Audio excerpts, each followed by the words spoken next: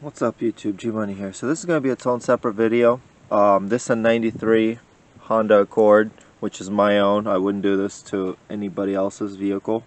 But I ended up cutting the lower ball joint due to the fact that it kept catching the wheel bearing right here. Then, I took an angle grinder and cut the whole lip off. You see? There's no lip on that side. Everywhere else there's a lip.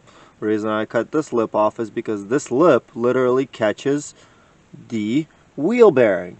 So be aware of that. You are supposed to take off each bolt, which is like a star bolt. The closest thing to the socket is a 11 millimeter, but the 11 millimeter will slip because it's one of those star bolts, and I didn't have one. I chose my path.